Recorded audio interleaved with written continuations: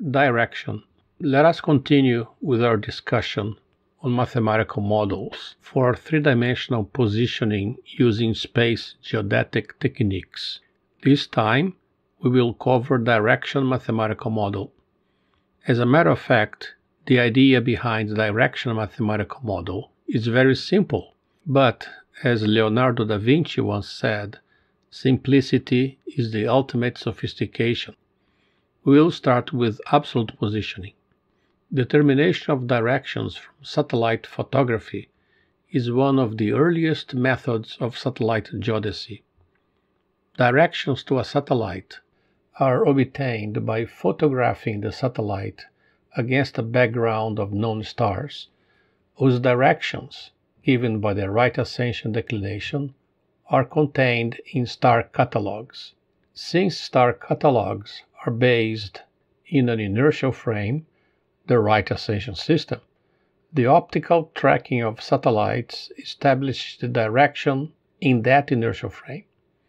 As we discussed before, the true right ascension system coincides with the system of apparent places, which is most often the one used in star catalogs and which can be treated as inertial for a short period of time, such as a satellite observation session. The direction to the satellite can be represented by each unit vector E computed using known trigonometric expressions. It should be mentioned that the unit vector will be attached to the inertial frame used by the star catalog. It would have to be rotated to the conventional terrestrial system by means of rotation matrices considering the Earth orientation parameters. Direction to satellites requires that the satellites be illuminated by the sunlight, usually at dusk or dawn, by a laser from the ground station, or can generate flashes of light in sequence. The observations can only be made when the observing site is within the Earth's shadow. The reflected and/or generated light by the satellite should be strong enough to be seen against the background of stars or to leave traces of its trajectory in the photographic plate. The right ascension and declination of the satellite is derived from the right ascension and declination of the surrounding stars from a catalog. Three methods to derive direction to satellites have been developed in history. The first one was as simple as a visual observation of the satellite using a binocular or a portable telescope. Then, photographic methods start to be developed until the development of photoelectronic methods. Currently, a method known as CCD, which stands for Charge Coupled Device, can be used. Direction to satellite had a tremendous impact in geodesy, and it was the method that allowed the establishment of the very first global geodetic network. The problem was that the directional accuracy that the method would allow, something at the order of 0.1 arc of seconds, was no longer competitive if compared with the accuracy offered by satellite laser ranging and by the Doppler technique available through the Navy navigation satellite system. Therefore, by the mid-1970s, the method was abandoned. Direction to satellites is not used for geodesy any longer, but they are still used to observe remote objects in space, for example, inactive satellites or space debris, or even to detect and monitor the movement of meteors and comets. The CCD technology is also applied for stellar and Earth orbiting satellite navigation. The limitations intrinsic to direction to satellites are several. For example, coming from the inherent distortion of the camera lens, the inaccuracy of catalog star positions, and the effect of atmospheric refraction on the visible part of the electromagnetic spectrum. Another limitation of direction to satellites is that it only offers directions. It does not provide scale. Therefore, we cannot compute the full three-dimensional position vector of the tracking station. To have scale, at least one distance on the ground or one distance to the satellite would have to be provided.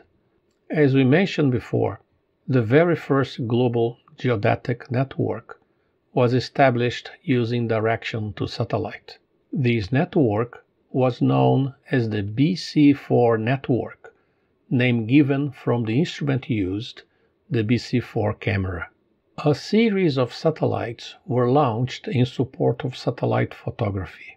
Initially, passive balloon satellites were used, such as the experimental communication satellites ECHO-1 and ECHO-2 during the 1960s.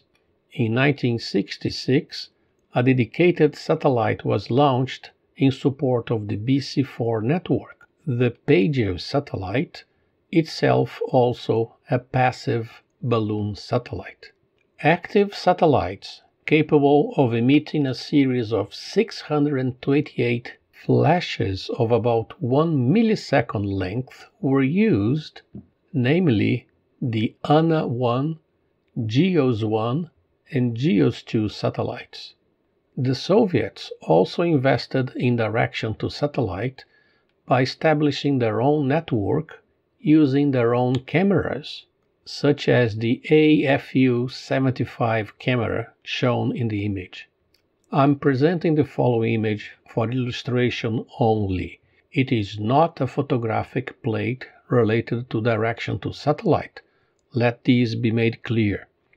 It is a low exposition picture over meteor showers, but it is shown to provide an example of the different patterns that stars and, in this case, the meteors display.